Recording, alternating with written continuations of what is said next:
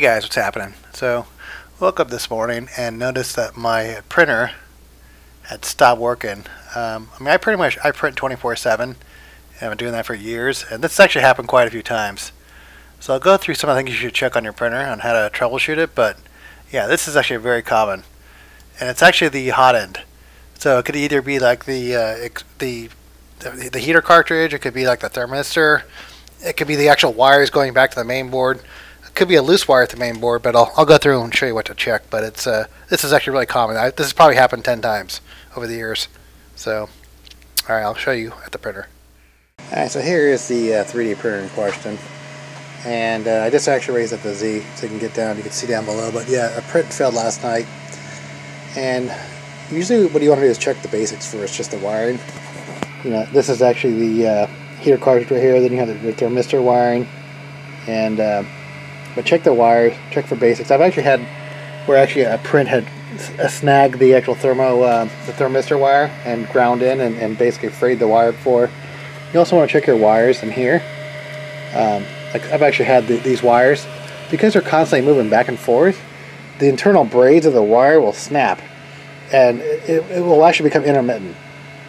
So it's actually kind of a more difficult problem to troubleshoot, but yeah, you just got to feed it all the way back to the main board. On this printer, I'm actually running SKR 1.4, but you know, checking the main board, but most likely it's probably over here. So I'm gonna take off the sock here and I'll show you.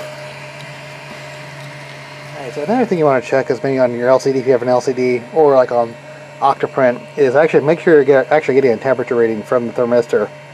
So since I'm actually getting a temperature reading from a thermistor, I mean, like I said, it could be intermittent, it could just be a wire going back to the motherboard.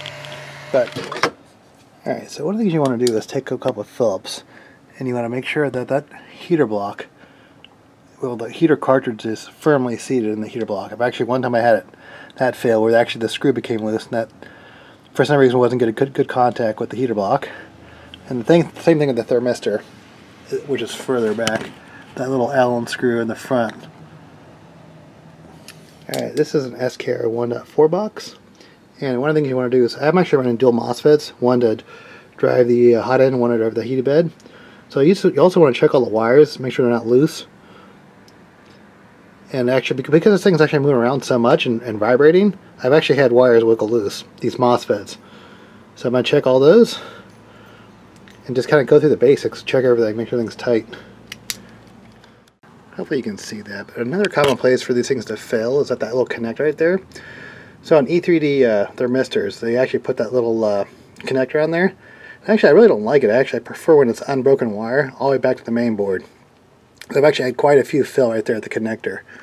So also, if they're actually putting a connector on that actual part, that means it probably fails pretty often. Alright, back in business. Alright, cool. See how it goes. Alright, hopefully this video helps somebody. Awesome.